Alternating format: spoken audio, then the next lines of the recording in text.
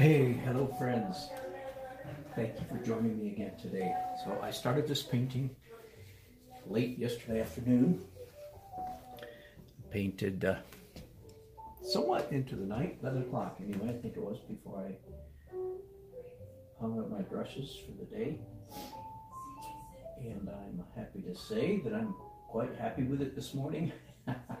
You know, there's always that day after, morning after principle. You wonder how you're going to like a painting after you've slept on it for a night.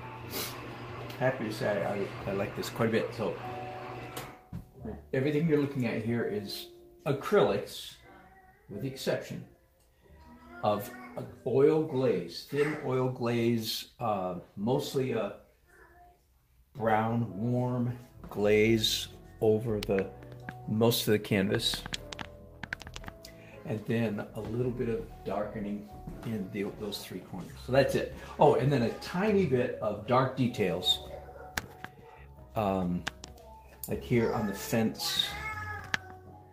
So at this moment, and I like the fence very much the way it is, I don't have to do much to it at all, but at the moment it's a pencil drawing, and then in acrylics, negative painted, in other words, painting the spaces in between, so negative painted, and then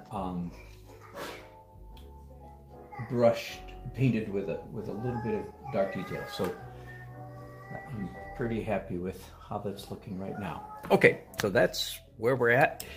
We're now into oil painting. Once you get into oils, of course, you can't go back to acrylic. So from now on, it's all oils. And this is my famous, in my own mind, famous to me and my 13 viewers, fuzz layer. So where in the world did the fuzz layer come from? First of all, let me back up and say, I'm a growing artist. I'm happy to say I'm a growing artist, and I hope you are too. That means I'm always experimenting a little bit. In fact, you could really say, without too much exaggeration, every single painting has a little bit of experiment in it. With every single painting, I shift slightly, hit left, right, up, down, try something a little bit different. And then in the midst of those experiments, I'll discover something that works pretty well. So this is what I call the fuzz layer. It definitely helps to paint with two hands in the fuzz layer, because if you paint with one hand, I think if I painted with one hand, I would chicken out. I wouldn't have the nerve to do what I'm doing. Which, as you can see, is very, very, very loose painting. At the moment, I have pale. Let me get my reference back up here. So this is my reference sketch, printed out. It's a watercolor sketch, tweaked heavily in Photoshop according to my client's instructions. There we go. Can you see it up there? Almost. There it is up there. And so that's what I'm going by. Okay, fuzz layer. Again, for those of you who are regulars, you get tired of hearing all this stuff, I'm sure. Fuzz layer. Soft edges, extremely soft edges. I could also call this the messy layer. Dedicated messiness. Dedicated soft edges.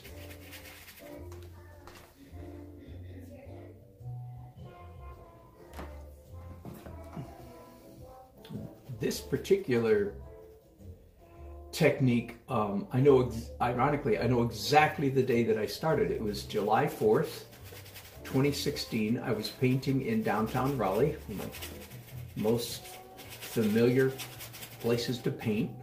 It was the 4th of July. It was a festival, so there were thousands of people around. I just happened to remember, and I was painting, as is often the case when I'm painting a festival, I was painting a street full of people. And normally I wait until the final edit layer to put color on the people, on their clothing. And for some reason, I picked up my brushes and started fuzzing in. Hi, Javi. I started fuzzing in the color on the people's clothing, and voila! I looked at it and said, "Wow, that worked really well." So that started a new layer. I wasn't sure, as with every experiment, I wasn't sure if it was going to stick or if it was just a passing fancy. Well, it is not only stuck, it's actually continued over the last 2.5 years. That continued to grow in significance. So I actually do more of it. At the moment, I'm doing atmospheric perspective. The fuzz layer is perfect for just fuzzing in soft sky color on top of whatever is supposed to be far away back there. Okay, I'm gonna have to take a little break here real quick. Sorry about that. I'll be back in just 3 minutes. Happy with what's going on, and I'll catch. There, are we back? Are we back? Let me make sure my sound is working okay.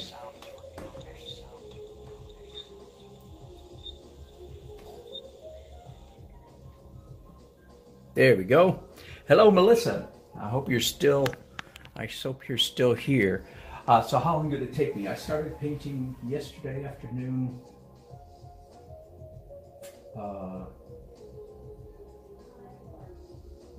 That was right after supper. It wasn't afternoon, it was evening. I started painting yesterday at about 6:30 or 7 o'clock in the evening and finished at 11. So 4 hours. 4 hours to get to this point. And then started at what? 10:15 this morning. Okay, so more of fuzz layer. I say often that it's easy for an oil painting, oil acrylic painting, very easy for an oil acrylic painting to have too many hard edges. Okay? Nearly impossible for a painting to have too many soft edges. Now, I will admit that with that little saying, I am reflecting my own personal weaknesses. Okay? I know that is the case. I speak with the conviction of a convert. You know what I mean by that? When you discover something in life, late in life, in your adulthood, then once you discover something for yourself, then you feel like everybody else needs to discover it too. That's me. So I admit that right up front. However, because I'm a teacher and I'm always looking and evaluating other people's paintings as well as my own, and I'm called upon to judge shows fairly occasionally. I have discovered that many other people have the same disease that I had. Other comments. David Mercer, do you never sleep, my friend? Good to have you on board. Well, David, I'm assuming that when I'm painting, you're painting, right? Is that a safe assumption? You just have me on in the background. Thank you, David. I appreciate that. Hello, Sharpie from Singapore. My goodness, how fun to have you on board. Thank you, David. I'll tell you, I'm quite happy with the painting this morning, and that's such a relief. Such a, you never know when you have your nose in a painting for hours and hours and hours, then you go away. Sometimes when you come back, you're not as thrilled with it as you were when you left. But happily, that was not the case this morning. I came back and said, "Woo! In fact, I will go ahead and tell you that, are you, yeah, you're seeing the whole painting, that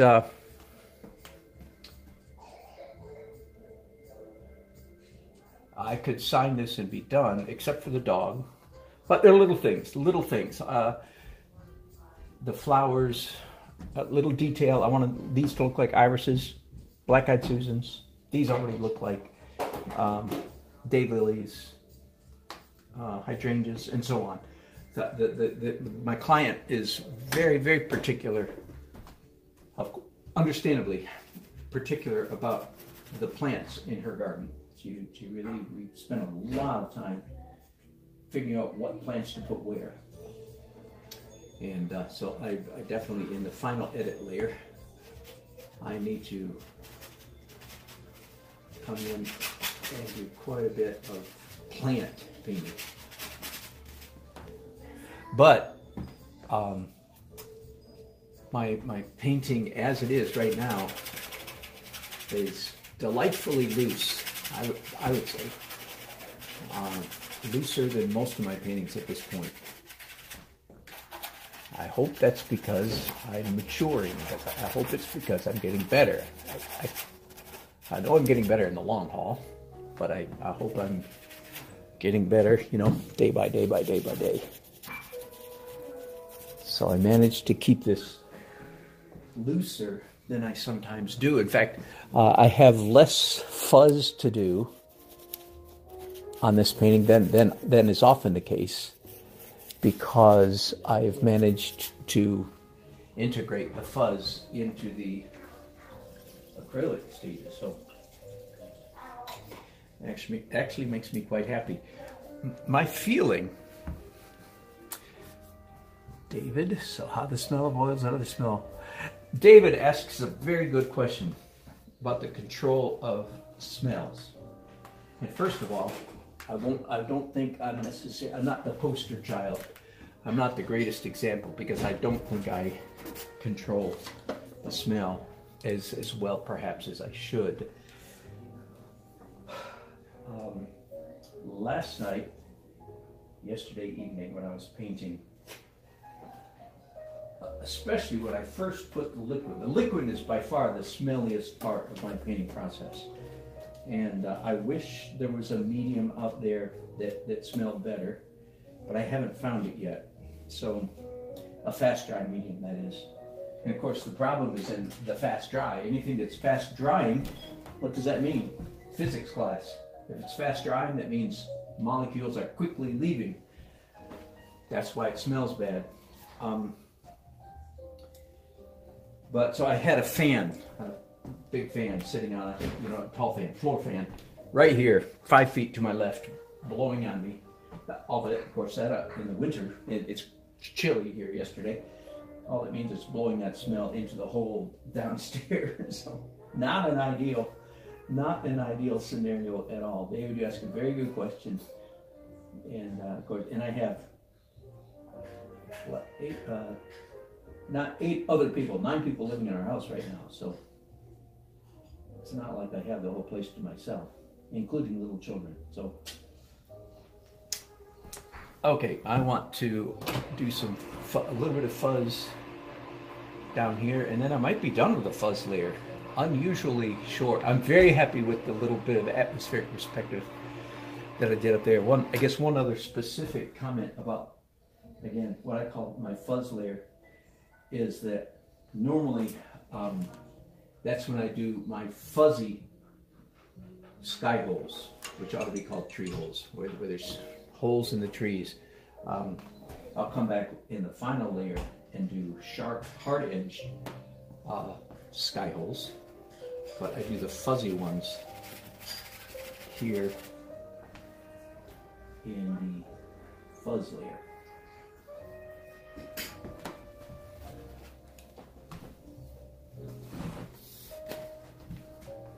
Did you notice that? I don't know if this is permanent or not, but I started using a roll of toilet paper there, to wipe off my brushes with. I'm finding it's a little bit easier than the Kleenex tissues I was using.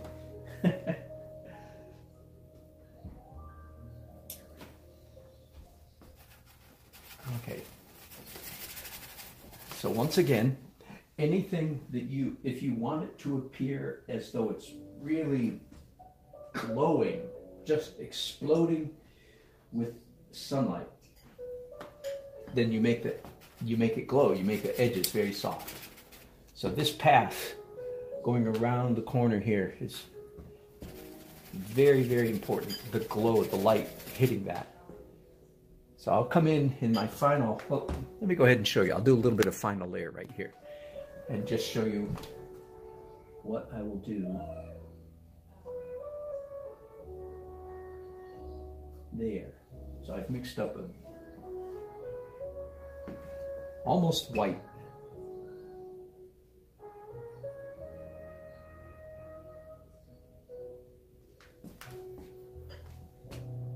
Can you see that?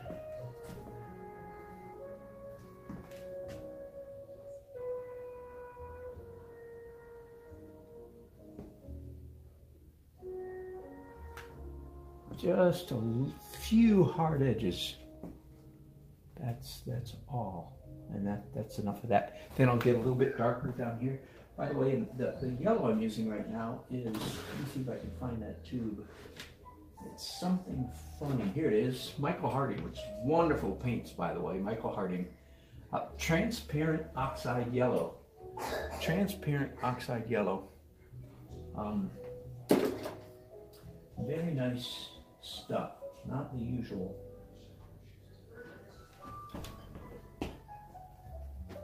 Again, just experimenting a little bit with various colors. I'm going to add a tiny bit of Indian yellow to that. Even tinier bit of orange to that. Mixing colors. It's always the quest for the perfect color, right? Always. Okay, back to fuzz now. I don't want to get bogged down in details at this stage. Okay, one other place that I'm going to do fuzz, and that's on the other focal point. By the way, I'm not sure what the focal point of this painting is now. I'm thinking it's here, but it's a very close second is these birdhouses. They're coming out more prominent in the painting than they were in the sketch. I hope my client likes that. I think it's beautiful. I think that is really critical.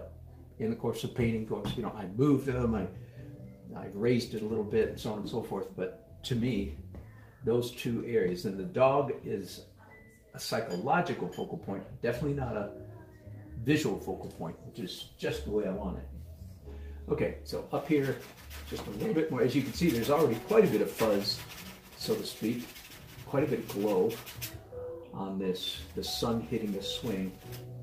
Just want to add just a little bit more of it, a little bit more glow. And also to the front post of the swing. Now, and I don't know about you, but if this doesn't look like a crazy way to paint to you, I'm not sure. And you're way ahead of me, because this still feels like a crazy way to paint. Just, what are you doing? You're messing up. You're messing up the painting. I'm going to do a little bit of glow on this grass before I leave the glow layers. This is going to be a really short broadcast here this morning, because I'm going to just limit it to just painting this glow layer. Let me tell you what I'm going to do next. This, again, for anybody that wants to know what it's like to be an artist. Pull up my phone here. Before I started the broadcast this morning, this is my backup phone, which is, I never realized how totally useful a backup cell phone could be. So I Googled a number of images. Yellow butterflies, black lab. So get it? That's him. Butterflies, daylilies, dogwoods, and so forth. So after my fuzz layer, it gets serious time. I'm going to sit down make sure I have my butterflies accurately drawn. And I'm actually going to do that with pencils, these black, sort of like grease pencils. I'm going to draw the dog, draw the butterflies. They're all sketched in here loosely. Butterfly, dog, daylily, and so on. And I'm going to do that without you watching, because again, the small details are a little bit just too hard for you to see really well. And then I'll come back and do the final edit later. Final edit, or light opaque highlights, or sparkle would be a good word. Okay, but right now I want, in a few places, I want it to look like the sun is just exploding. Let me talk about that for just a minute. The most important aspect of a painting is play of light. Okay. Right? You with me? Track with me so far? Let me use some other words. Let me slam a few doors shut on you. Gently. Play of light does not mean which way is the light coming from. That's not play of light. And as I say occasionally, you don't get any points. At least for me, you get 0 points for getting that answer right. That's very mean of me. Let me tell you why I'm being so mean. When I'm with my fellow painters, in our painters forum and so on, and somebody will put up a painting, somebody in the audience, one of the other artists will say, which way is the light coming from? Sometimes the artist goes, whoops. Most of the time the artist goes, because if somebody asks a question, then that means we're not sure. And it goes, well, that's how it starts. Well, I think it's coming from the upper left, right? First of all, when you're painting, that's just entry level. The reason I say I don't give you any points for that is because I don't want beginners to get that right and then to sit down and to pat themselves on the back and say, what a good boy am I. I don't want you to do that, because if you do that, you haven't done play of light yet. All you've done is, gotten this simple thing. It's like when I was in grad school 100 years ago.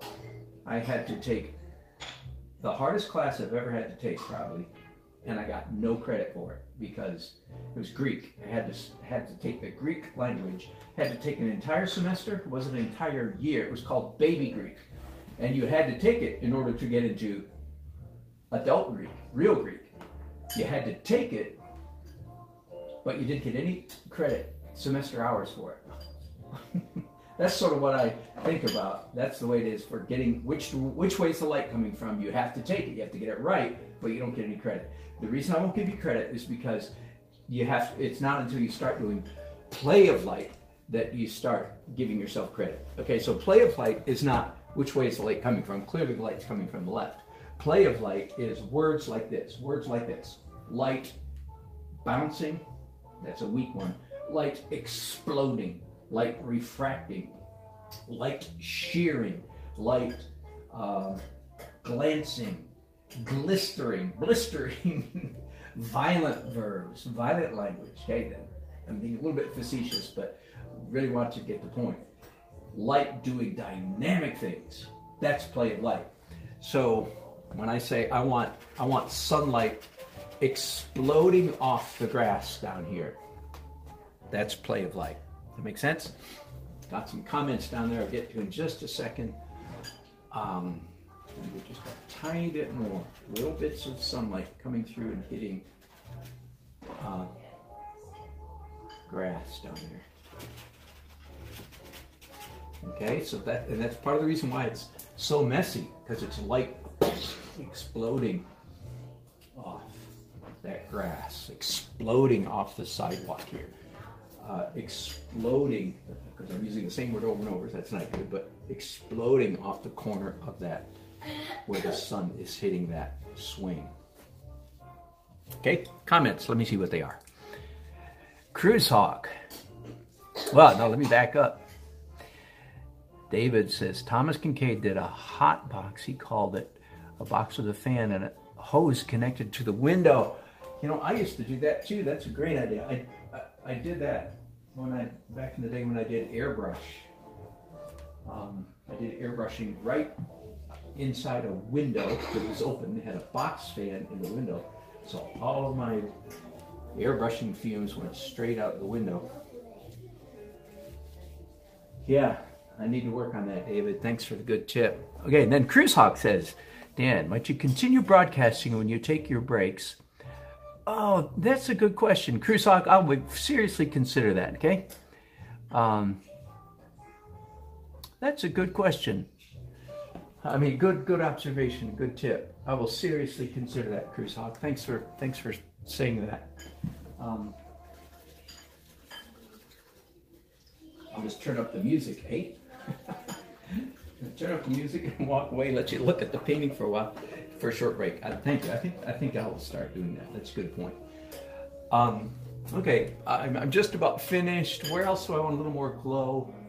I think on these roses back here, they are a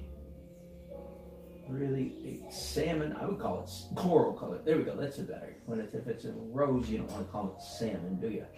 So rose colored, salmon colored roses back here. And yeah, just enough light hitting those that it'll bounce off them a little bit.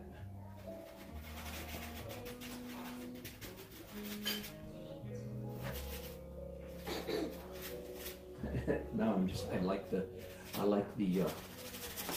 orange color that I've got on my brushes, and I'm just using it. Okay, I think I'm done with the fuzz layer. So I've told you what I'm going to do. I'm going to take a few minutes to make sure I've got my butterflies, my dog, and a few flowers very carefully rendered. Then I will come back and I'll do part B, 500, Daily Art Adventure number 502B. Some of you newcomers, you don't understand what it is at DAA at the end of my title. It's Daily Art Adventure number 502B. That used to be at the beginning of my title, Daily Art Adventure number, but then I discovered that was hurting my search ranking, because nobody goes on YouTube looking for Daily Art Adventure. So I've changed that. Now I just put it at the end. All right, so there's the fuzz layer. For those of you who are perhaps emerging painters or even mature painters and want to know how somebody else does it, that's how I do it. So I'll be back, I would think probably within an hour to do part B. Thanks so much for